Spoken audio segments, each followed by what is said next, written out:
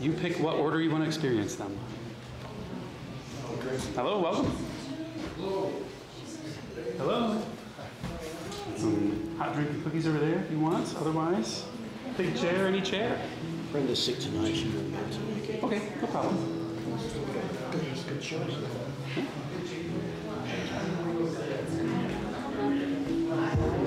I was just about to help them. That's what I told Craig. This is the Fuji guy right there.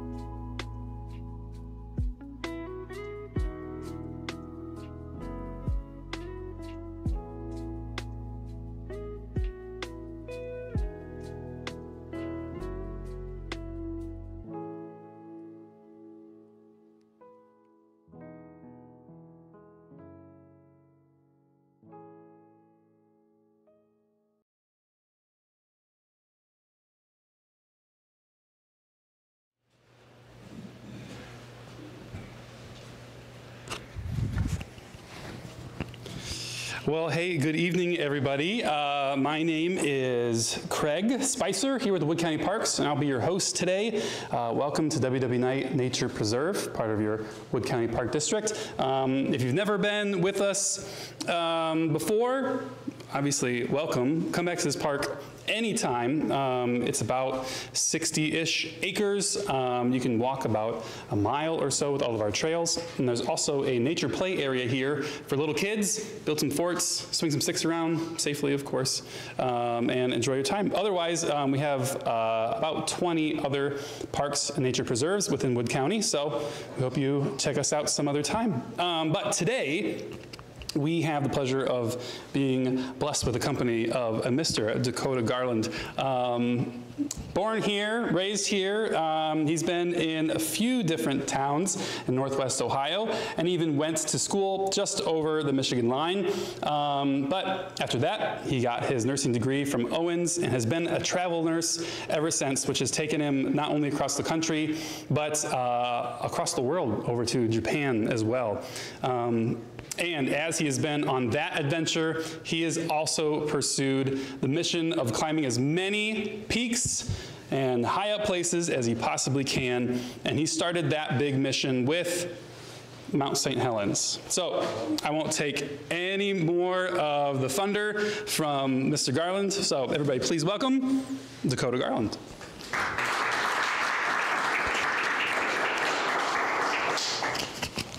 Hello everybody. Like Craig said, I've been here in Ohio my whole life, 29 years old. Been here, went to school here, you know, forever. So me and my brother, for the longest time, you know, we weren't big outdoors. We used to play outdoors a lot, play a lot of sports, football, not like, you know, not like in any leagues or anything, but just together. Then we kind of got introduced to the PlayStation, and that we kind of stopped going outside after that until I met my wife and we got married. And then on our honeymoon, we ended up going to Colorado and Seattle, kind of say like, hey, there's more out here to explore besides Toledo and the area. And so we ended up doing that for a while. She's a nurse, I'm a nurse. We ended up traveling around for a bit. And then probably back in COVID hit, so a lot of us, right, we weren't able to go out and about and do a lot of normal things, so we kind of stayed inside, explored the outdoors, and got a lot of good experience doing that. We ended up going on a couple trips to West Virginia, doing some hiking out there, but it was the trip to the Grand Canyon. We ended up going, there's a trail called Bright Angel Trail. You can go down to the bottom, kind of go down along the Colorado River, and then come back up the South Kaibab Trail. Got about 1.5 miles down, and I realized just kind of how, stressful and tiring it was. So kind of tried to get a little bit into shape, and then started conquering a couple of peaks along the way. Got really big into outdoors. I don't want to say I'm harping. I still play like video games and whatnot. I'm not trying to harp on like video games are bad, outdoors are good, but this definitely been a good avenue for me to kind of, a lot of stress relief, as you can imagine with COVID and whatnot, working in the hospitals. Just being around in general was just not a good time. So kind of helped me get through a lot of stresses with regards to that. But yeah, so I'm going to start off. I have a PowerPoint presentation for you guys. We'll kind of go through it, kind of talk about the preparation. I have a short, probably 3-minute video, a little cinematic video about my adventure. As you can see, I had a GoPro on. This is actually the backpack I used for Mount Saint Helens and Mount Fuji. As you can see, I still have a little bit of volcanic ash on it. I'll clean it up later. But as you see, I had a GoPro as well, so I filmed a lot of the trail up and down. The hard part was it was only supposed to take about 8 hours to get up and down the trail. As you can imagine, growing up in the Midwest, we don't get a lot of altitude training out here, right? We don't have a lot of experience with mountains. I did a little bit of, I'll tell you about the hikes I did prior to kind of train for it. Still not quite the elevation. Mount Saint Helens is roughly, I want to say 8,700 odd feet. I could be off on that number if you guys want to Google that. But definitely a lot more than we have out here. So that was kind of one of my big struggles. And in the video, you'll kind of see me as I'm climbing up, kind of get winded. You'll see me kind of I'll show you my trekking poles here. Kind of crunch over on those, take about 10 steps, kind of lose my breath. You start to get kind of that altitude sickness, and at the same time, you got the sun beating on your neck. You got, you know what I mean? You got I didn't bring any sunscreen at the time, so that's another, we'll go into that as well, a lot of the failures that I had that I've learned lessons from and eventually survived. So I'm going to start the PowerPoint here. When it all goes downhill fast, summiting Mount Saint Helens. As you can see, like I had a great time going up for the most part till we got to the end, and like I said, was getting a little bit of that altitude sickness, but I'll tell you, I ended up getting quite off trail going back down and kind of into some dangerous territory, and we'll kind of, like I said, go into more details with that in a little bit here.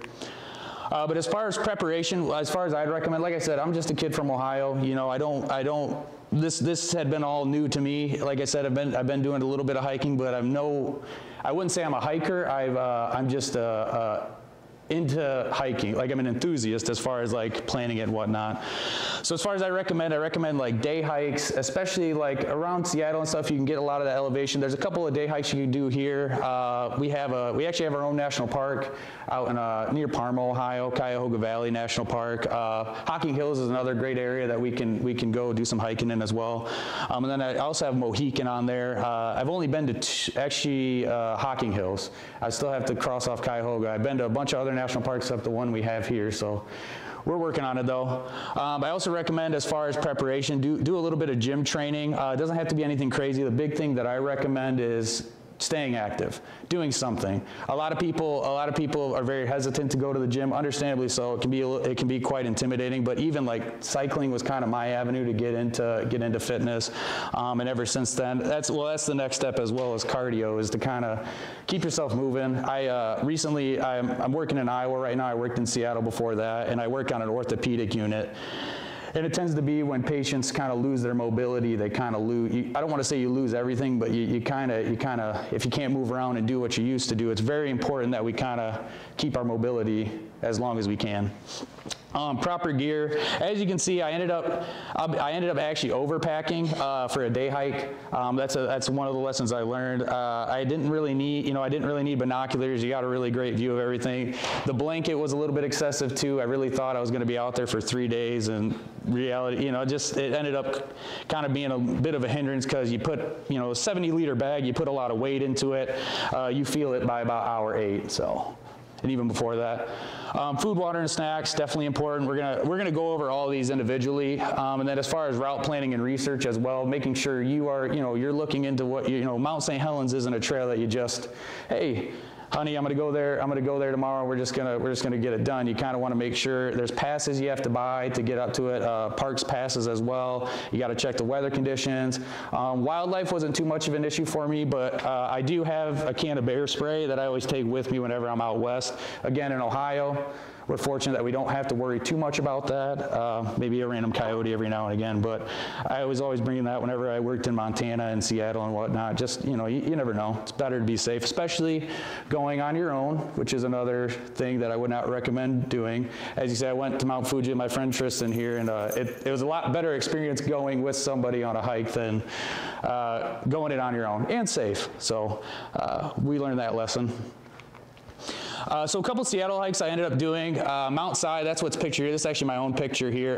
This is a great hike. It's very popular out in Seattle because it's about 30-40 minutes outside of Seattle proper. So as you can imagine, a lot of people from the city during the summer months mob this mountain, and kind of it's a good training site for if you were to traverse Mount Rainier. Mount Rainier is 14,000 odd feet. I actually had a buddy of mine, I worked with Ryan back in Seattle. He ended up summiting it twice. It's a 2-day trip, ended up having a camp there, but they said if you can complete Mount Si in 2 hours, you're able to take on Rainier. Up and down. So as I actually hiked Mount Si, you'd see people train for Rainier. They had either like full gallon water bottles in their backpack. They'd get to the top and end up dumping them all out. That was their kind of training for it, which is kind of insane. And then I also saw a guy with a couple 25-pound dumbbells in his backpack as well. So as you can imagine, pretty tough, pretty strenuous. He didn't dump those out and leave those at the top of the mountain, though. He took those back down with him. West Tiger 3, there's actually another set. There's West Cougar and West Tiger. Those are actually I'll explain here. That's the mileage on it up and down, and then the elevation gains on that right there. West Tiger 3 I ended up doing actually with my buddy Ryan.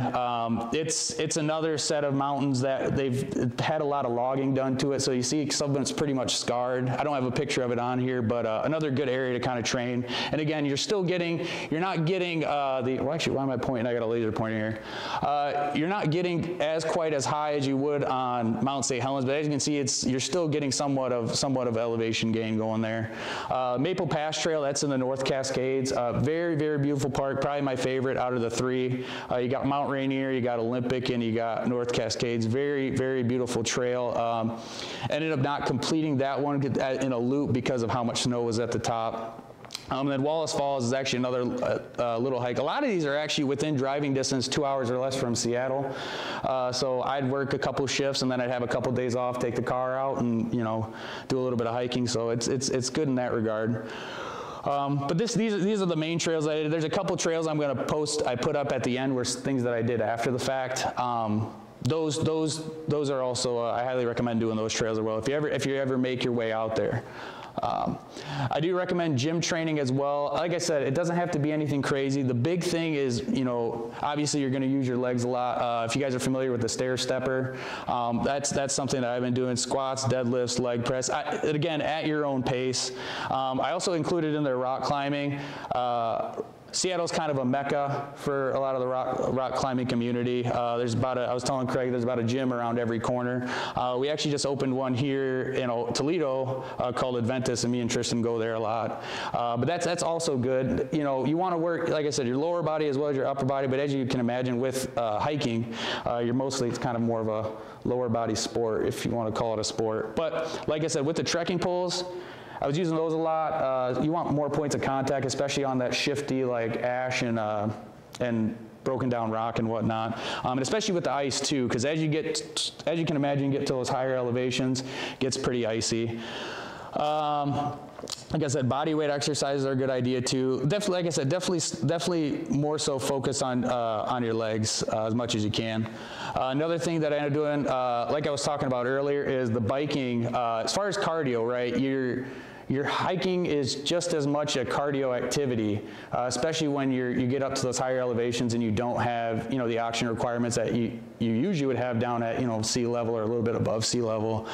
So that was kind of my downfall a little bit as I was getting to the top, because I was like, man, my legs aren't as tired, but I'm breathing a lot heavier and having to take more breaks, and it just became kind of a struggle mentally, physically, but also mentally, as I'm thinking about how much more I have left. Because, you guys probably have been on a hike before where you think you're at the end and you're like, oh, the end's just right there, only to realize you're about 5 miles left from the end. So, by myself, I can talk myself in, to keep going. But like I said, I'll talk more about the Mount Fuji hike, but I felt like this hike was a lot more strenuous because I didn't have that other person or group of people to kind of encourage each other. It just kind of was, you had to be in your own head. So I was telling Craig a little bit ago too, like as you're passing hikers, you're like just starving for social interaction. So you're just talking to anybody. They're like, man, I'm just trying to hike this mountain, and I'm just like, hey, how far are you at? How far left? And they don't know.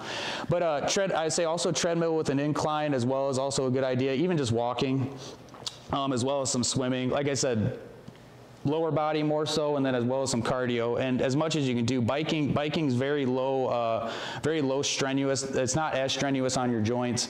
That's why I really recommend it. And I don't know. I think that and the stair stepper probably helped out the most as far as with preparing for Mount Saint Helens. But again, you're never going to know until you get on that hike how prepared you really are, And then you can make that decision on, do I keep going? Do I kind of back down? When you're up there. So with that, we'll talk about my gear as well. So one big mistake, and that's going to be coming up here in a little bit, was sunscreen. I should have brought sunscreen. I had sunscreen on the list, just didn't grab it on the way out the door. I left, so from Seattle, Mount Saint Helens is about a 3-hour drive. So I woke up at 2:30. I had already bought my pass previously, and I drove up there. And of course, like, you think you're prepared. You look at all this stuff, and you're like, what else do you need? And then, of course, you forget one of the most important things. I also forgot bug spray as well, which again, that'll be up in a later slide. But I'll show you some of the equipment here that I brought. Like I said, hindsight, I was telling Craig, I passed a couple people on the trail. They were in like New Balances, shorts, light backpack, and here I am carrying about 50 pounds worth of gear on my back the whole time, thinking, why did I do this? So got the first aid kit. I always grab more than I need. Again, the over preparer in me. The main thing that I used in this a lot, and I was fortunate that I didn't have anything major happen, broken bone or big cut or gash, but the main thing is I keep my iodine tablets in here. I don't know if you guys are too familiar, probably are, but you can use those to help kind of purify water, because at the end of the hike, I have 3 liters worth of water. I've only ever run out of water once, and that was in Guadalupe Mountain in Texas, so that's the tallest point in Texas. And I ran out once, and as you can imagine, Texas, dry heat, you're sweating a lot. A lot of the hikes I was doing in Seattle, Mount Saint Helens, you don't really sweat too much. It's a more temperate climate. So I thought, hey, usually when I go on hikes like this, I'll pack this, and once this is empty, I switch over to this, and I know this is how much water I have left for the rest of the hike. Now, when I got to the top, this was empty as well. So as you can imagine, kind of in a tight spot. But the main thing that kind of kept me, I ended up marking, so I highly recommend, I'm not sponsored by them or anyway, they're not paying me to plug National Geographic, but getting one of these maps, I ended up marking on it where, as I was hiking up, like, as you can imagine, there's snow at the top, melting. It was the end of summer. There's a lot of springs that you can get some water from. Now, I don't just trust any old water source, I play it safe, so I was able to fill this a couple more times using the iodine tablets, and was able to make it off without it. But usually, like I said, this stays full. I have maybe about a liter or half a liter left by the end of a hike. The problem is I'm not taking this out my bag this is buried in the bottom of the bag. I'm not taking it out every so often to check how much water I have. I just know when that's done, we should be kind of on the down climb. So I grabbed that as well. My Garmin SOS beacon. Now, I just bought this actually a couple weeks beforehand. I don't know if you guys can see it in the back. Basically, as you can imagine, GPS, but also with the subscription service, like $10 a month, you can, if you get into quite a pickle, as I did, you can hit the SOS button and get rescued. But who wants to do that? You know, it's embarrassing to get rescued. So, but if I needed to, I had that available. So another good thing to kind of stay prepared for. Like I said, I recommend it on any big hikes, even I would say even like Hocking Hills or anything like that. I would still recommend it because you never know. You know, it takes one trip and fall to, you know, sprain your ankle or. So it's always good to be prepared, especially if you're hiking alone. But again, I don't recommend, but if you do. And then also some mountaineering boots, which these came in real handy. I bought these. They're Scarpa. Scarpa is kind of a big climbing brand as well. But I don't know if you guys can see on the back here. There's a spot here. In the video you're going to see I ended up borrowing a pair of crampons. I don't know if you guys are too familiar with those, but basically, well, I have ice spikes too, but the crampons are kind of a more aggressive version of that, and that's to really help you dig into the ice and keep traction. But I had these just in case, but I knew once I got on that thick ice, I was still sliding around a little bit on these. These just fit on the underside of your boot. But I knew like, hey, this ice is getting kind of aggressive, especially towards the top. You get towards a little bit more of that incline as you get to the rim. So those helped out a lot. I didn't bring those, but I have a picture of those and I'll show you guys. Bandana and hat is a good one as well. Since I unfortunately didn't bring the sunscreen, I was able to keep a lot of the sun off my neck. I ended up, after the fact, going to the hospital. People thought I was at the beach too long and fell asleep, but I was like, no, I climbed Mount Saint Helens and got a little too cooked. But I had this on, you'll see it in the video as well, covering my face, covering the back of my neck as best as I could. The other thing was, as you get up there, I had a layer jacket here, helped keep me warm, a little bit too warm. You know, and you think about it, you're losing a lot of sweat out that way too when you're too warm. So it's always good to take off your thermal gear. But with that, I didn't have any coverage on my arms as well, so those got pretty well cooked. Ice axe, didn't do any as far as ice climbing. But there's a point in the video you're going to see where I end up, it's called, how many of you are familiar with the term glissading? So basically, when you can make the trip down a lot faster. Again, this kind of got me in a little trouble by holding onto the axe and kind of digging in and sliding down, kind of controlling the direction and the momentum that you're gaining. Because as you can imagine, as you're getting towards that peak, going up it is steep, going down it's just as steep. So you want to be very, very careful and choose where you glissade wisely. As I was going down, though, I didn't have much choice. I had to make a couple of decisions based on like trying to get off this mountain before nightfall hit, and you know, had to choose either a lot of sketchy volcanic rock or sliding down and trying to stop myself. So it was quite scary. I ended up tearing up my hiking pants that I had there too, because they also recommend bringing a trash bag. I didn't know why I saw a lot of people up there with trash bag. I just thought they brought a lot of food and that's where they were throwing it all away. But no, that was actually to put on so they could slide and not tear up their pants like I did. So. And then also the thermal jacket, we just pointed that out as well. Crampon and spikes, waterproof map. I'm also like getting into as far as like hunting for mushrooms, not picking them of course, because odds are I'd always pick the most dangerous ones, and I'm not willing to take that risk. But I always grab that just to kind of, it's a little something, it's not too much in the pack, but you know, if I was to find something, you know, a little fun.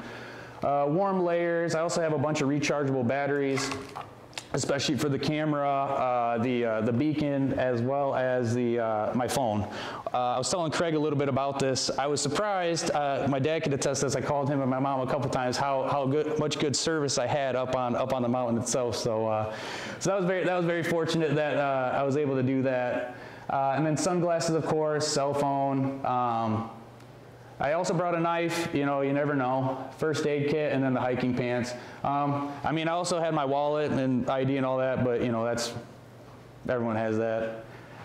Next here. So also recommend food, water, and snacks, of course. Again, with this, I also over-prepared. I'm not sponsored by any of these brands. I just, you know, or if they're watching the live stream, you know, hit me up. But I took a lot of this is what I normally use when I go cycling. So the honey stinger waffles, I don't know if you guys probably seen them around in stores. A lot of hiking stores have them. REI up in Ann Arbor stocks them. The Goose as well. The main thing is it's a lot of carbs, a lot of quick carbs, easy carbs. When you're cycling, you don't want to be eating a heavy sandwich. You don't want to be eating a bowl of soup or like nachos, because it's just going to kind of be heavy. So I kind of took from that, and I had a couple of these as well, just to give me that quick energy, especially as I was getting close to the top. Liquid IV is something else I use. I mainly put a couple of those, replace your electrolytes, as you can imagine. When your electrolytes start to kind of plummet, which you lose that with sweat, you want to prevent cramps. So I ended up putting a couple in this bag, and then I had a couple extra just in case. Cramps, like I said, cramps really weren't the issue. It was just kind of running out of gas at the top. But these I highly recommend. There's other stuff out there that's probably just as good, but this is just kind of what I was using.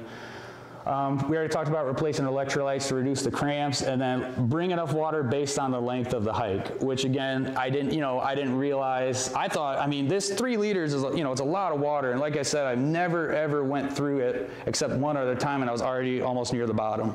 Basically, I was like drinking air, probably about a mile left down that hike, and then I always know I at least have that. But always good to have more than you think you need, because there's a lot of times, especially when I was hiking in Texas and when I'd hike in Arizona, a lot of people would maybe bring like this Gatorade bottle worth of water, and it's like, man, you're going on a 5-6 mile hike. This, you're going to need a lot more than that. You're going to lose a lot more in sweat than you do that. So always bring more than you actually need. So with that, I want to talk to you guys a little bit about Mount Saint Helens, a little bit of facts here. Last eruption was May 18th, 1980. So was that 43 years ago? Mount Saint Helens can erupt every 100 to 300 years. In the last 500 years, it's erupted at least 4 times. So I was telling Craig, I was like, I was doing the math in my head, 1980 to 2023, I felt like I was in a pretty good spot. I will say, when I was looking on the news and kind of looking on the National Park site, there was a little bit more activity going on than usual at that time, so that really, upped my fear a little bit.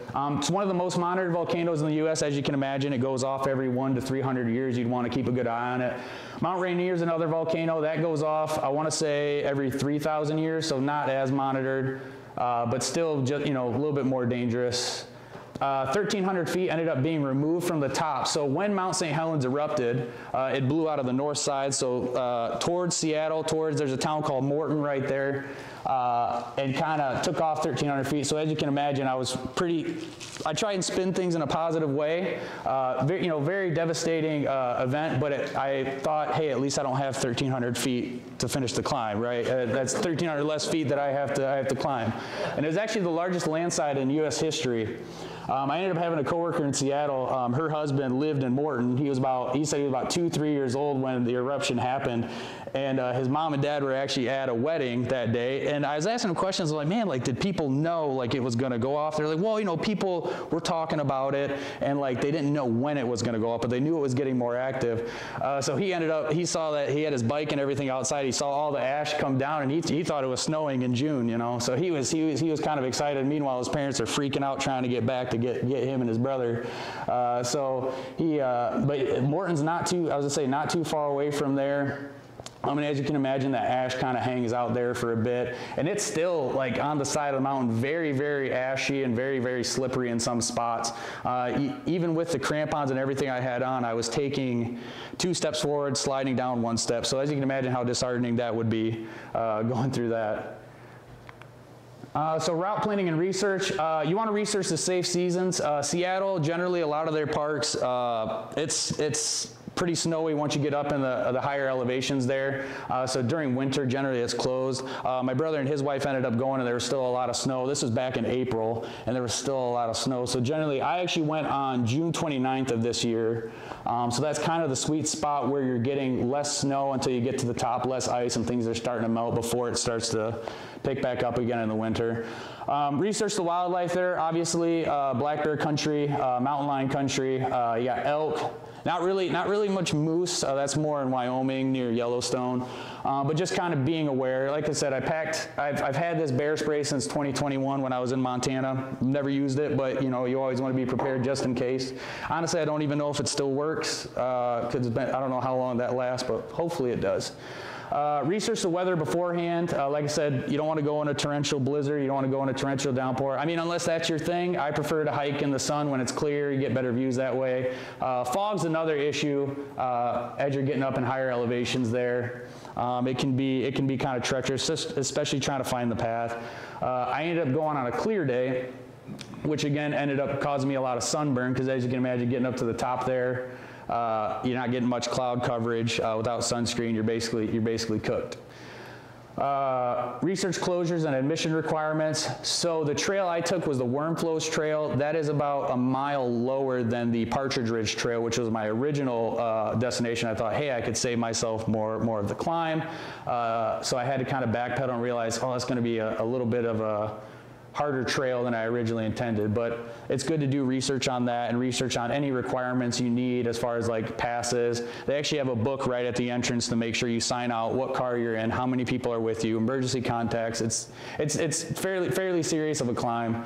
And also, you can search the web for reviews on trails. I recommend all trails. Washington Trail Association is also really good, but again, that's not going to help you much out here in the Midwest or anywhere else besides Washington. But all trails, you can look up people and say, hey, I was just on this trail yesterday. These were the conditions. This is what I had. Very good source of information, especially because, you know, you get climbers of all levels, right? And you kind of get their 2 cents on things. So it's really a good source of information there. Oh, there we go. So then I was going to play this short video for you. I kind of put this together. Generally, when I go to a lot of the national parks, I kind of, for my family and friends on Facebook, I kind of put a video together just so that they can kind of see what, you know, how it was, and you know, it's nice to watch. So I'll have Craig pull that up.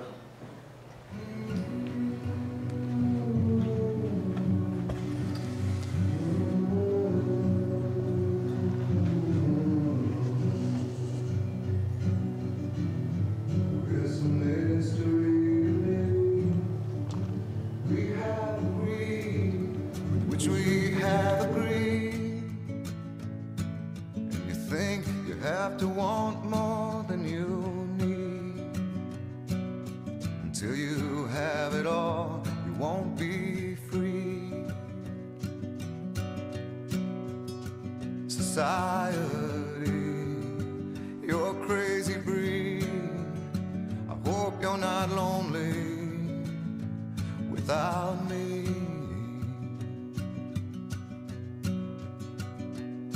When you want more than you have, you think you need. And when you think more than you want, your thoughts begin to bleed. I think I need to find a bigger place. 'Cause when you have more than you think, you need more space. Society,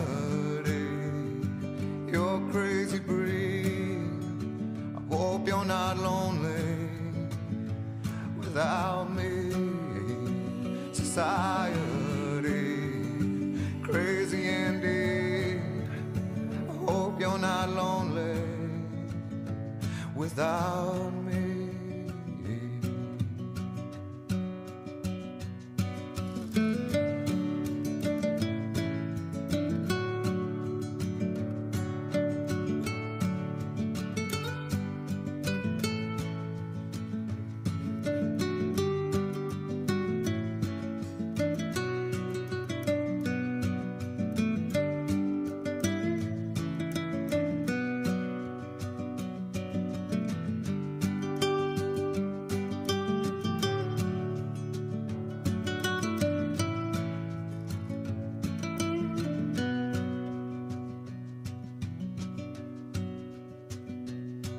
There's those thinking more, less is more. But if less is more, how you keeping score? for every point you make, your level drops. Kinda like you're starting from the top, and you can't do that. Society, you're a crazy breed. I hope you're not lonely without me.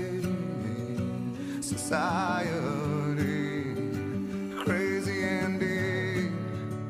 I hope you're not lonely without me. Society, have mercy on me. I hope you're not angry if I disagree. Society, crazy indeed. I hope you're not lonely without me.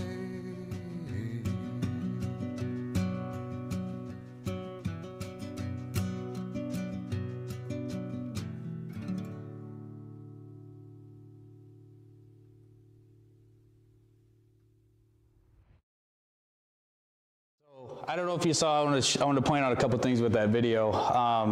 There's a lot towards, as I'm getting to the top, you kind of see me crouched down with those trekking poles. Just every 10 steps I was gassed. You know, and like I said, we went over, you know, doing some cardio weight. Like even with that, even with the hikes, I was still just, I was mentally, I felt more prepared, but like my body, I could tell was just really not going for it. On top of that, like I said, that sun was beating me down. There's a part in that video where you see me putting ice on my arms because of how burnt they are. Again, should have remembered the sunscreen, could have avoided all that, but you know, too late now.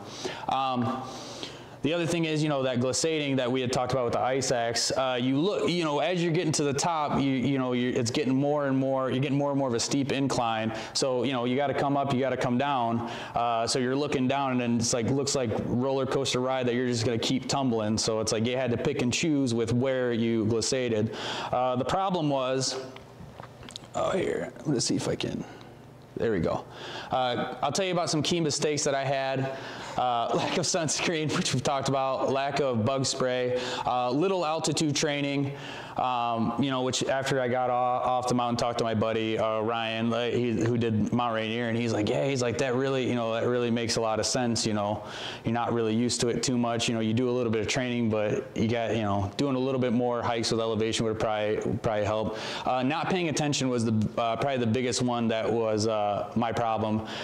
So with all trails, that was, you know, I had the map saved on my phone. I had the paper map. I was marking things down.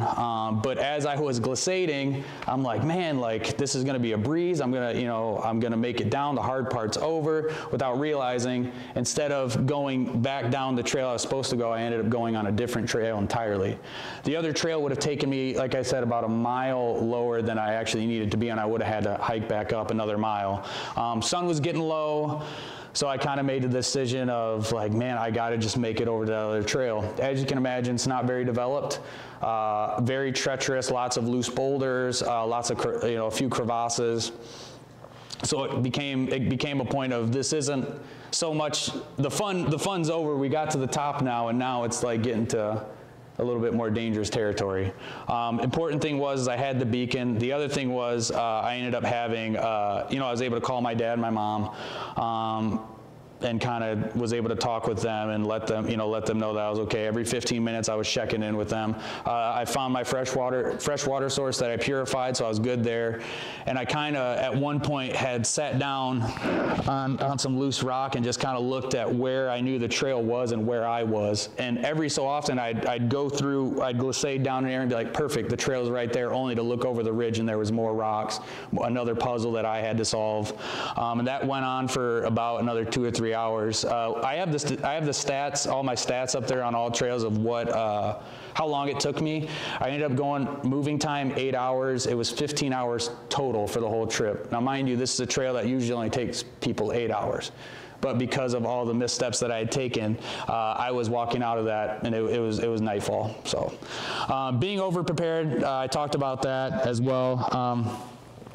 If I will say this, if I was to have to stay up, if I ended up, something happened and I needed to stay up there, I feel like I would have been prepared. Like I said, I didn't need the blanket, but it would have helped definitely if I was stuck up there.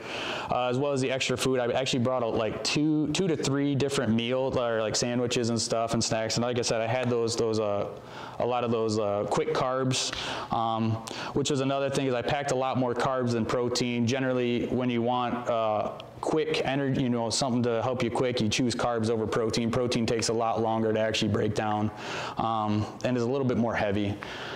But with that being said, these are actually the stats, the numbers here. As you can see, like I said, 10.7 miles was what it ended up being. I ended up gaining about 1,000 feet of elevation by mile 4 going up. So that's in that short of span, that's quite a lot of time. I did give it 3 stars. You know, I almost didn't make it, but you know, it was still a good trail. And then these are also the other numbers of how much I actually hiked. But with that being said too, wow, 5,253 calories. I don't know, I don't believe that's accurate, but that's there as well. With that being said, I had a lot going on at the time, emotionally for me as well. I'm gonna kind of go into this with you guys. I don't think my wife would mind. But we ended up, you know, we've been married, we've been traveling together, you know, doing the travel nursing gig for a while. Actually been married since 2017. We've been together for about 9 years. The day before my birthday, she ended up we plan on having kids. We have a house here in Sylvania, and she ended up telling me, you know, she didn't want to have kids anymore. So as you can imagine, you know, my mindset is I'm like, thought, you know, this relationship, everything was going well, and I, you know, when you feel you don't have control of a situation, you try and do something to kind of make you feel like you're back in control, and I kind of chose this as like, you know, hey, this is gonna be do or die. I'm either gonna make it to the top or not. You know, when you're in a situation like that, I mean, I'm sure all of you have gone through something similar, or something traumatic, you know, some kind of trauma. You feel like, you know, you just lost control. So the mindset I was in is I was like, I'm going to get to the top, and if I have to stay up there, you know, I have all this, you know, and again, probably not the best state of mind to be in, but that's just kind of where my head was. And I kind of thought, man, this mountain was like an emotional battle as much as a physical battle, you know, to kind of feel like you know, kind of like I have some sort of control in my life. And, you know, and I also like have gone through, you know, like going through COVID and everything like that, working in the hospitals, you know, it can wear on you mentally. You know, I saw kids, I'm 29, you know, I saw kids my age, 25, you know, dying. You know, it's heavy stuff, and I kind of changed my mindset to, you know, a lot of times I feel like we wait to do these things, right? We wait to go on hikes. We wait to go on that trip. We'll wait till we're older, and it's like it's never usually always guaranteed. So you know, my mindset's always been, now I'm going to do as much as I can, while I have my mobility, while I'm able to do this, like, because, you know, some people are never, you know, some people don't have the opportunity to do stuff like this.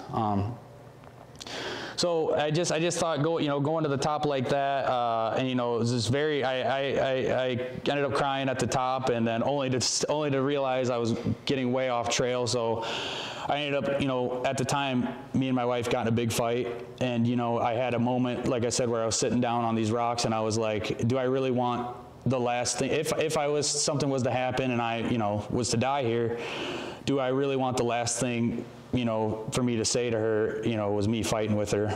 So I ended up calling her and, you know, apologizing and everything like that. And then just kept calling my parents, and they were checking in with me. So as I was actually exiting the trail, you can imagine, bit up by bugs, sunscreen, just sweat, grime everywhere. There's people in the parking lot car camping, and they just see this guy stumble out of the woods, and they're like, what the heck happened to this guy? You know, I scared a few people. And then the other thing was so on the mountain had perfect cell service, right? Like I could get a hold of anybody I wanted to. And then as soon as I hit the parking lot, gone. So my parents think something happened to me in the woods, something got me. So I was like, oh, because originally I was going to sleep in the car and then drive back to Seattle, because as you can imagine, getting all that sun, losing all that water. I was a little goofy, to say the least. Like, my mind was very, very worn down. So I'm like, oh, they probably think I'm dead. So I had to drive a little bit and eventually got in touch with them and called them. But you know, I just think a lot of this. I don't know if you guys are too familiar with a guy named Tommy Caldwell. He's a big-time climber. He ended up being married. Was doing a lot of rock climbing in Yosemite. And him and his wife actually overseas, they were doing some climbing and ended up getting captured, you know, by a few terrorists, and ended up being held there for a while. Very, very traumatic experience, right? To go through that, but to go through that with your partner as well, not sure if you're gonna, and I'm not comparing his situation to my situation at all. I'm just using this as an example. But he ended up starting this journey to climb. I don't know if you guys are familiar with El Capitan, big mountain, big rock face out in Yosemite.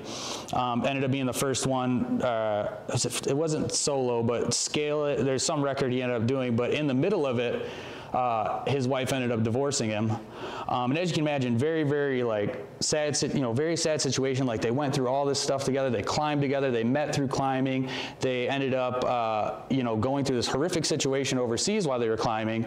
And then he didn't, you know, it would have been so much easier for him to just give up and just quit and just, you know, choose poor coping, but what he ended up doing is going right back to that wall, and he just kept trying to climb it. I think a lot of times in our lives we have an opportunity to either do something, or we can kind of just sit around and let the world get to us and kind of let us get defeated. I have another situation, and I won't mention her name, but it's a coworker I have back in Iowa, and she wouldn't mind me telling the story either, but if I start tearing up over this, don't mind me. But she ended up 16 years old, had a baby in high school, ended up graduating high school, and she promised herself, she's like, you know what, I'm gonna give this little girl the best life, you know, she ever have. I'm gonna get through nursing school and I'm gonna make it happen. She ended up being in the Des Moines paper for this. Got her nursing degree. Her and her daughter were happy. At the beginning of the year, you know, daughter was being bullied at school. She ended up hanging herself. And my coworker, she had to be the one to take her down off the rope, did everything. And just a very, very strong person. And right now she's about to finish NP school. You think someone go through something so horrific like that, and then to still push forward. It's just, it makes me think like this. Doing something like this is nothing compared to going like that. So she's now in NP school. She said, my daughter would have wanted me to finish this, and you know, I'm doing it for her. Like, what a strong person it takes to go through something that horrific and still keep pushing forward despite everything. It just makes me realize that any of us can do this. Any of us can go out, hike, go have a goal and complete it. You know, we have it. I feel like we have it all within us. It's just a matter of, you know, how bad do you want it? So I think of her a lot and her situation, and she's just type of nurse that patient could cuss her out, patient could yell at her, and she'll kill him with kindness. You know, she's just a very, very awesome person. So with that being said, we'll go to our next slide here, maybe. So a couple of adventures that I've been on since Mount Saint Helens. I mentioned Mount Fuji with my buddy Tristan. We ended up doing that actually back in August. Another different type of hike, right? You start at, I want to say 5,000 feet, and you end up going, or it's a little bit more than that, about 8,000. Anyway, but you start at the fifth station about halfway up, and then you make it to the top. I don't want to say it was easier, definitely more strenuous, but I wasn't on my own at that time, right? You had 30 other people going with you. They had guides stationed at the front, a guy, and then 3 in the middle, and then 1 at the back. Actually, there's probably a few more than that, but very much more structured. You weren't going to get lost because these guys have been up and down it so many times. So ended up doing that, and that was an amazing experience as well. Similar type of environment though. Actually, it wasn't really snowy at the top, but you definitely had a lot more of that loose rock, a lot of that dust. Sunscreen was a must, but we were pretty much in cloud coverage for most of it until we got to the top, and we ended up it was a 2-day trip. So you get to there's 8 stations. There's a couple substations in between there that you can stop for food, snacks. So it's, you know, they didn't have any of that at Mount Saint Helens. They even had vending machines up at the top, which I was like, thought that was crazy. But yeah, so they had vending machines at the top, and then there's a hut at the A station, so just you have a little bit of a stretch left to go to the top. We ended up staying in the hut. The interesting thing about the hut is you're up at that high elevation, you know, your body's trying to get used to it. You get up to go to the bathroom and you're winded. You know, you're like, wow, why is it so hard for me to like just move around up here? It's just because the lack of oxygen and all that you have up there. But definitely a wonderful experience. I highly recommend that. Oyster Dome's another trail out in Bellingham, Washington. It's between the Canada-Seattle border, up there in the Cascades. Very, very beautiful view of the Pacific Ocean. It's not as strenuous as I'd say probably Mount Si was, but it's worth doing for the view, especially if you're in the area. And then currently I'm working in Iowa. We get a lot of flack, I feel like, out in the Midwest. So a lot of my friends in Seattle, they are giving me grief for coming to Iowa. Like, oh, what's there to even do? Can't you stand on a box and see the whole state? They think because they got the mountains of the ocean, they got it way better than us. And you know, but there's still things for us to do. And I think you just got to look for it in your community. You know, Ohio's the same exact way. We got plenty of hikes out here. We got some of the greatest marshlands in the area. Manhattan Marsh. You know, we were originally, you know, if you guys are probably familiar with Toledo, you know, we used to be the Black Swamp. You know, this is our identity. So we got a lot that we can explore locally. But Backbone State Park, actually went with my family there. We did a lot of hiking, a little bit of climbing, but definitely, like I said, if you just look for it, you can find stuff to do. I think we got a couple more pictures here. So there's some pictures from Mount Fuji. That was actually the sunrise that I took a picture of. This is just proof that I did make it to the top.